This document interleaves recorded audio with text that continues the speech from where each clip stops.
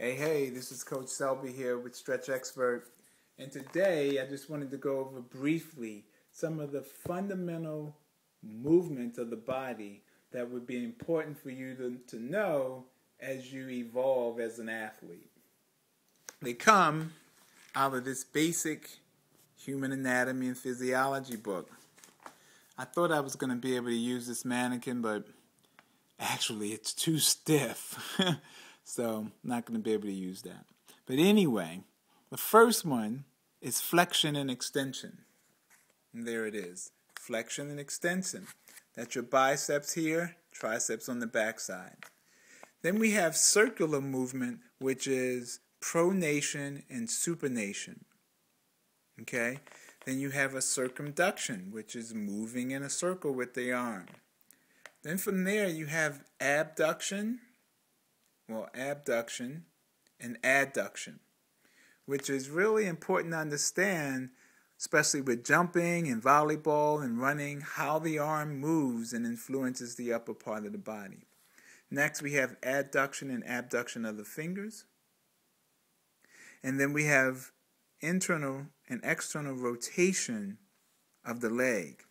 And then there's some special ones that come up where we can go elevation and depression of the shoulders. Then we can go protraction of the shoulders and retraction of the shoulders.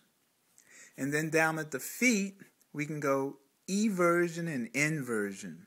I mean, these are really important to understand because all sports are based on these movements.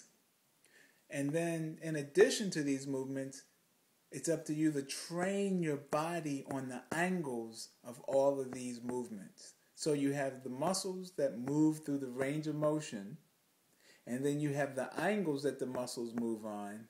And so if you train the muscles on these movements, which are the range of motion, you're going to increase the strength and the balance of the muscle. All the muscle fibers. And that's going to be the key to having explosiveness and to reducing the amount of injuries that you have. And it's just going to more power, basically, and less opportunities for you to get injured. So the point of this video basically is understand the directions of the body. Okay? Understand the directions of the body. Train your body according to the different angles that the muscles work, okay? And then from there, you can apply what you've done with your body. All right, well, I wish everybody a happy Thanksgiving, and I look forward to putting up more videos. I've been just busy doing life, and that's what's happening. So leave a comment, questions, and I look forward to talking to you soon. Have a great day.